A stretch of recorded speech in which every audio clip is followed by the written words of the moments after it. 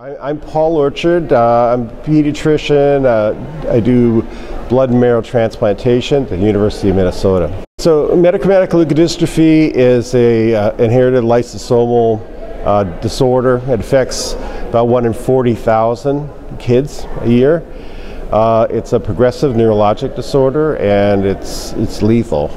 We haven't had any effective therapy for the disease. We've been doing allogeneic transplantation for over 30 years, but it's not as effective as we would like, and there's still a lot more toxicity associated with transplantation than is optimal as well. So having other opportunities to treat the patients with things that might be safer and more efficacious is really that's the goal.